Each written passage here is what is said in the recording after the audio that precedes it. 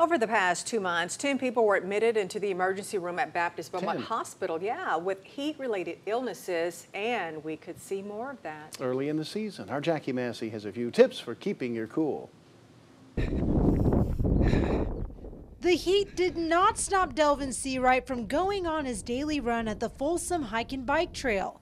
The sun was shining bright, but Delvin was ready. He's been running for over 35 years. I know my limits, and I know how to hydrate before I leave. Now, I have.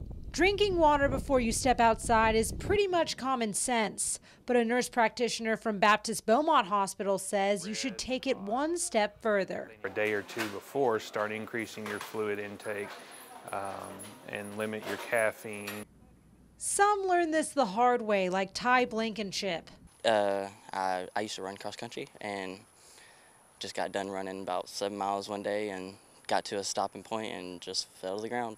He experienced heat stroke. Some of the symptoms are dizziness, feeling cold, or vomiting. And if the symptoms get worse with cramps or a seizure, you're probably experiencing heat exhaustion.